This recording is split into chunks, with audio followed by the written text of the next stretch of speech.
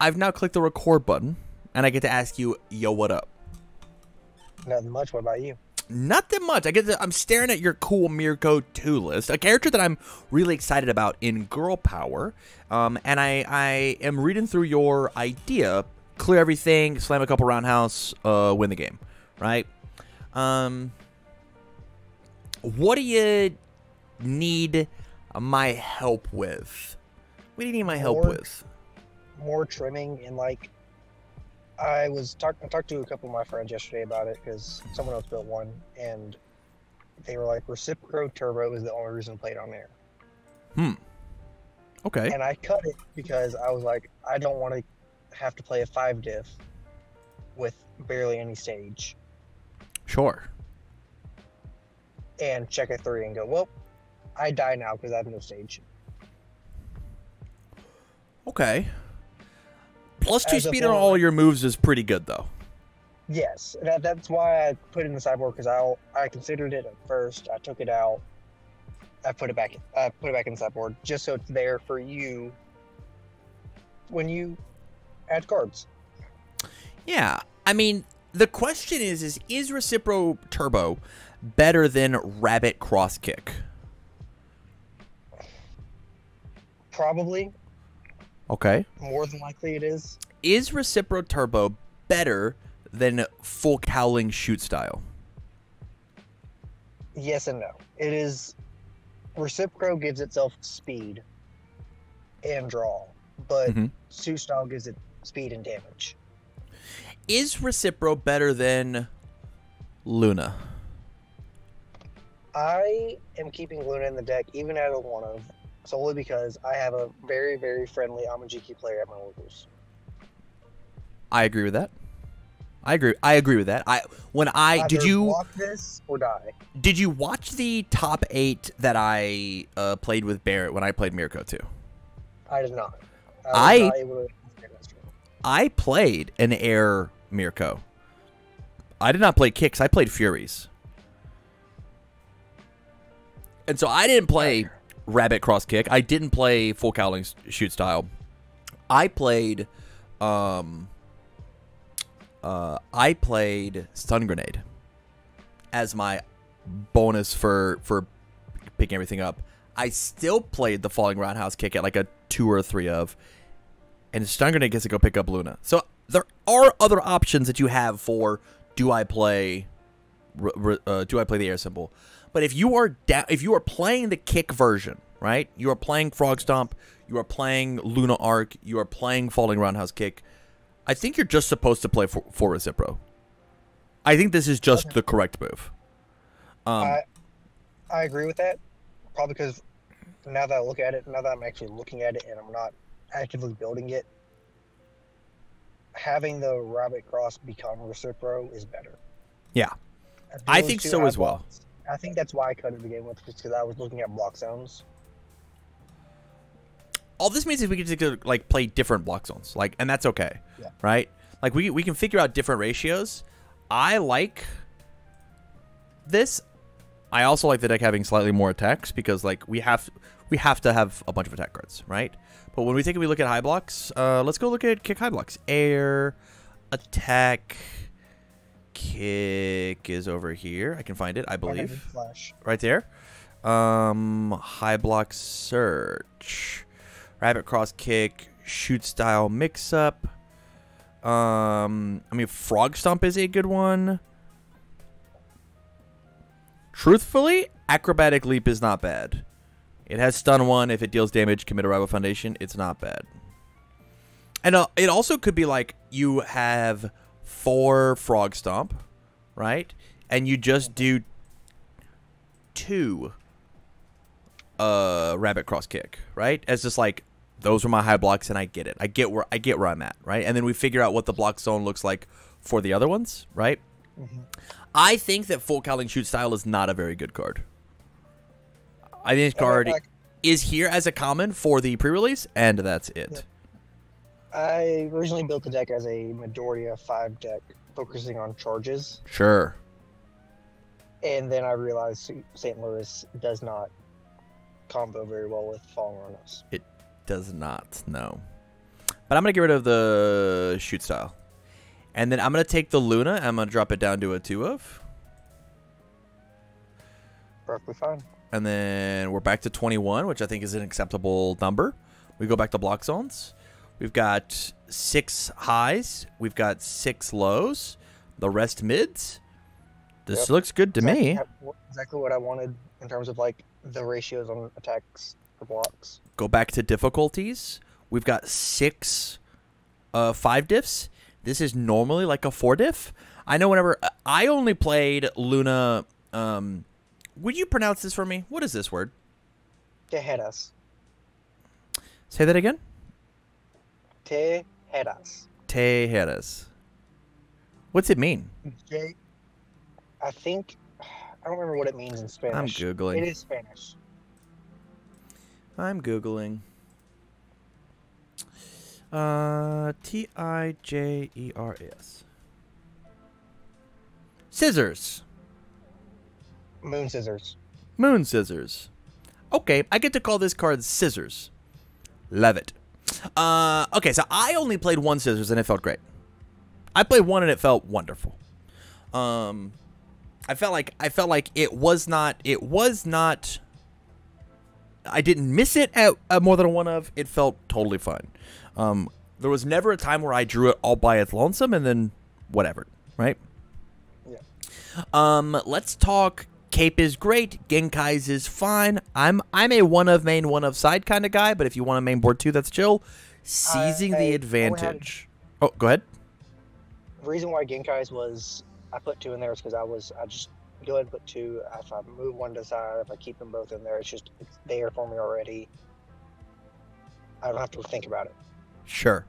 That's fair. Yeah. Also, the form is like very good, right? Like, hey, this is 1 less card you get to block with. I'll kill you. Seizing. I think you're playing too many seizing. I think that you should be playing this at like a 1 of, maybe a 2 of, especially because now we've got Turbo that gives +2 speed to all your moves. Right? We don't need a ton of speed anymore. I think the 1 of is fine, and again, one more in the sideboard for spot removal, right? Especially because like Turbo's gonna make us crush it, right? Mm-hmm. This card's very good for this character, huh? It's basically just Asui if they block the previous move. And it's a 3 that starts as a 3 for 3.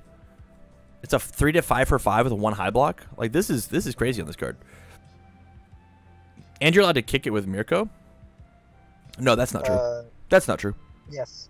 I meant on block. I'm so sorry. Mirko does not kick on block. I'm a dirty liar. Okay. Like a rabbit's out of 4 of. From here, I think that all I have done is cut 2 actions.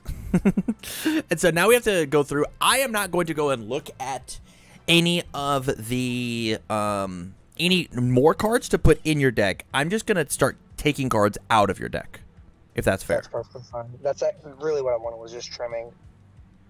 Okay. Because I looked at cards for Foundation and said, cool, 4, and ended up with 49. Yeah. Okay. Out of reach. This card sucks. This card's a bad version of your character. If you want to clear a card out of your card pool, do a better job of hitting them. Fair. After this card is committed during the hand stat, this deck is +1 or -1 speed. Why does this card matter? It's just with the 3 diff? 3 diff. I think if you've got +2 speed here and +2 speed here, they're going to commit their entire board to block 1 move. I don't think that the +1 matters. I get that it's a 6 check. That's fine. If we're doing our job correctly, we should be playing on no progressive difficulty, so you don't need 6s. Yeah. You should actually be playing with zero cards in your card pool every time you play an attack card. I want to cut this card. Thoughts? That's fine with me. It's gone.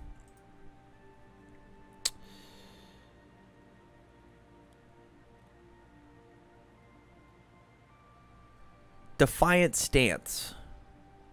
Does it just work with the 3 diff? Yeah, I think it was. Yeah, it gives me another foundation to do. So yeah. Neato. After this card enters your discard pile, this enhanced step, your next attack gets +2 damage. This is going to be a really cool card in the pre-release, and it doesn't do anything really crazy inside of the actual event, or inside the actual constructed. It's fine.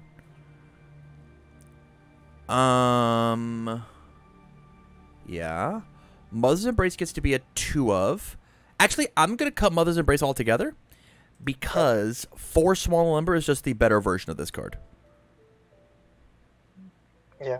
Because I was just having 5 small and limber-like effects is better than 4. So Sure. I was thinking along those lines. I would agree with you if you didn't have 74 cards in your deck. Yes. Secret Fantasy Technique. I like this card a lot in this deck. I think this is one of the big reasons to play as the Air Kicks deck rather than the Fury deck that I was playing, as I think this card is very cool. And if you look at Falling Roundhouse, it will re-ready it. It'll re-ready it, so you can on the next attack do it again. That is pretty cool. That is pretty cool. Yeah, I'm into it. I'm into it. That's very, very neat. Down to 67. We cut 4 more cards, and we're at book. What's our block zones look like? We need to cut highs and mids. Click block zone. Always the thing. Problem solving. After you discard this card. Okay. I dig that. Let's make it a 2 of because we don't really discard cards anywhere else.